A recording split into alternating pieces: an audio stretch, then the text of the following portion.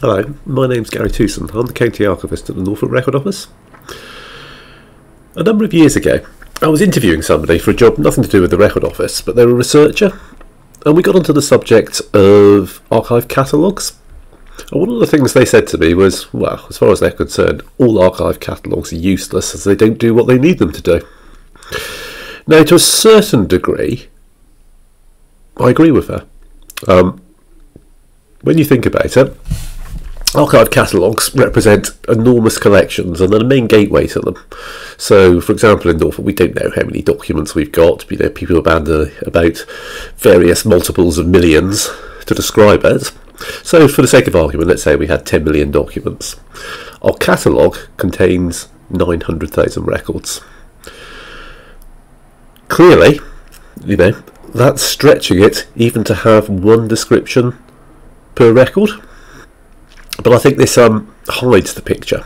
Archivists often talk about percentages of a collection which have been catalogued, but really quite often this misses the point.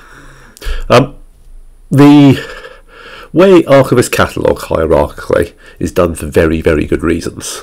The idea of using ISAD-G and getting intellectual control of a collection by describing collections and then working down through a hierarchy is a really good way of getting that control over the collection, but also a way of managing your resources so that you can direct scarce resources to where it's going to be most effective. But the problem is the user, the researcher, really wants much more detailed information.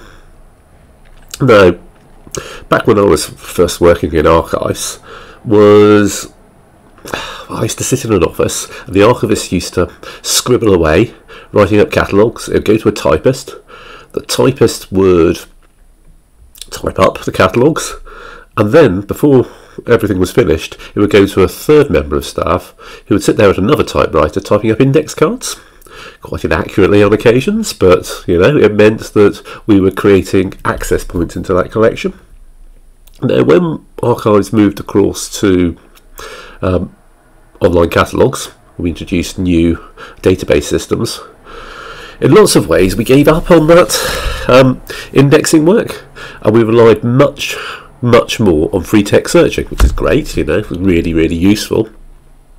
But we're reaching the point now where our catalogue's getting very large. We're almost into the realm of big data when we're talking about what we've got now. And free text searching doesn't necessarily do all we need it to do.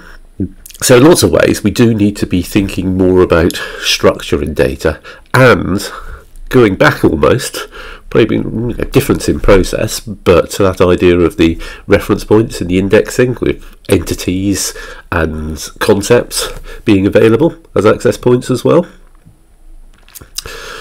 Now, if you think about what I was just saying about the inadequacy of the number of descriptions we have in catalogues and the extra work which this indexing and creation of access points is going to create if we're going to lead to the utopian perfect world, clearly that's impossible.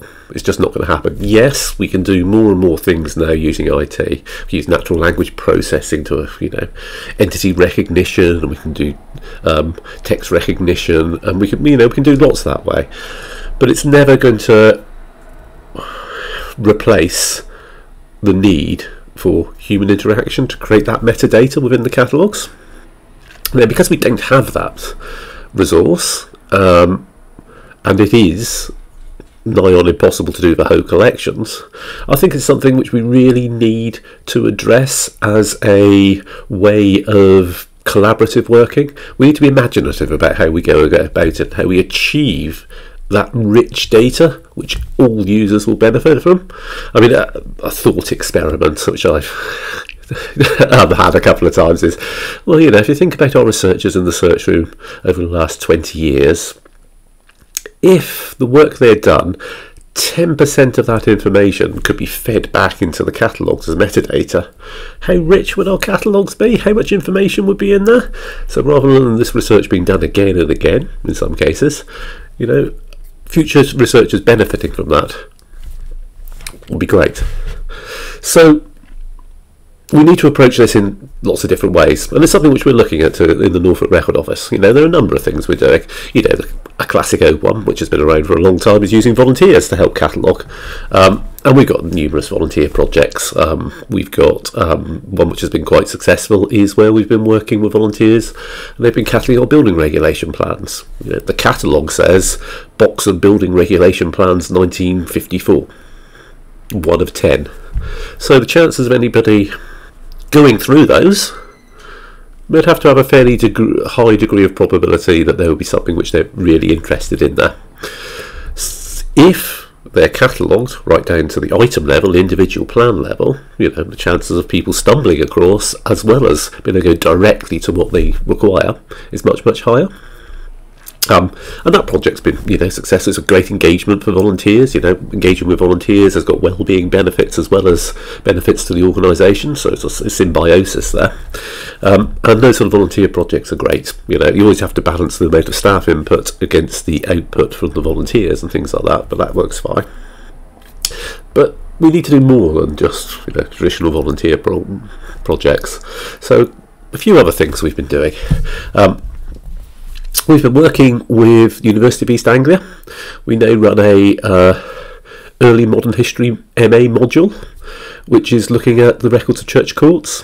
So another good example of how catalogues can be inadequate is how we've got a superb series of deposition books. But again, the deposition books say things like a consistory court of the Bishop of Norwich, deposition book 1666 to 1680, and that's it. How much better if the catalogue actually tells you what all those depositions are, what cases they relate to, categorises them as type of cause. And we don't have the resources to do this. I mean, we have got slightly more now because it was great paleography practice for our archivists when we first entered lockdown. So it was something we had some digital copies of the records, and they could do some of that work whilst working from home. But we've been working with students at UEA so that they can then interact with those records and they can produce some of that data for us. So we have a session from them, we teach them the basics and how to use the forms we've set up and talk about the nature of the records, and then they spend a chunk of their time on the course generating metadata for us, which we can then import into our catalogues. Again, a slow way of generating data, but very targeted and a very important set of records. Another thing I'm doing is I'm co-supervising a collaborative PhD. Now, the reason I got involved is I wanted to see if we could use collaborative PhDs as a way of generating this data for our catalogues. So the one which I'm supervising is about literary activity in Norfolk in the early 19th century, and the candidate on it is collecting her notes in a format which I can then easily import into our catalogues. So when she's going through correspondence and creating abstracts, she's also creating some index access points as she does that. It's not generating a huge amount of data, and I never really expected this project to, but I'm using it as a pilot to see if this is feasible. And I'm booking in a session with Hannah, who's doing it soon, and we're going to look at how we might improve that process, because it's something which could be a very great way of getting information into our catalogues which is being created by somebody who's got special skills. As one of the questions I've often asked is, if you're relying on non-staff to generate this data, how do you cope with quality issues? It's an important question. There has to be a certain reliance which can be put on the data. And there are ways you can do that, with volunteer projects. We're just using tools where we perhaps get two things done and then we compare, and that identifies if there's a problem there, and then we can pay more attention to it. And if they're both the same, two people have done it, it passes and it goes through. But that's not always a great way of doing it, and you can develop the skills, and in some ways you can worry too much about it. I was having lunch one day with an archivist, an archivist, an historian and an archaeologist. It does sound a bit like a joke, but we were talking about this issue, and the historian was telling me about what concerns about the accuracy of data, how they rely on it. But the archaeologist pointed out, well, in Norfolk we've got this set of this multi-volume history of the county called written by Bloomfield a couple hundred years ago. It's got lots of inaccuracies in it, lots of very, very good information, but she was pointing out, you wouldn't be without it, would you? So having that data, even though on occasions it might not be 100% accurate, is better than not having any data. And one of the important ways of getting in this, which is important for any research, is being aware of how data is gathered. So I tend to use the term paradata to talk about it. One of the things which is important to record is how that data is generated, so that you can see or make a qualitative judgment about how the veracity of that data and how much reliance and how much checking it needs. But the final thing, which I haven't done yet, which I just wanted to mention, which I think is really important for collaboration in the future, are digital humanities projects. Digital humanities projects are great. We've seen some superb websites created. Principal investigators are getting superb results and really getting a collaborative effort in the first place with all this data. But one of the things which I haven't been able to do yet, which I'm really keen on doing, is that feedback mechanism, where the process of generating that data doesn't just lead to a website which meets the project objectives, but also feeds back data which can be reused within the archive catalogues themselves. This has got the opportunities here for generating a very large amount of data which can be reused by people with very, very different research objectives who may not actually even consider using the website which may be the creation of that project. Also information which is being generated by specialists in the field, so back to that trust issue on the accuracy of the data, that's going to be strong, and something which is really, really sustainable. There are, one of the things which archivists talk about a lot is digital preservation.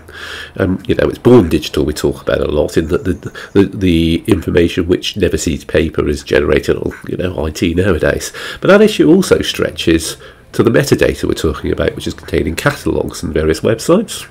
And if we got hundreds of websites with lots and lots of different structures, preservation of that in the long term, we're talking decades, centuries here. We're still using metadata which was generated by Victorian gentlemen cataloguing city records 150 years ago. So containing it within those standards-based archive catalogues is also a way of giving that longevity to that data, so it can be used again and again and again for generations. So, in short, really, I think there are lots of opportunities out there for collaboration where, yes, working with an archive results in better outcomes for the project itself, but also we want to get those feeding the other way as well. So there's that longevity and that enrichment of quantity and quality of the catalogue data which is available. And I think there's great opportunities out there.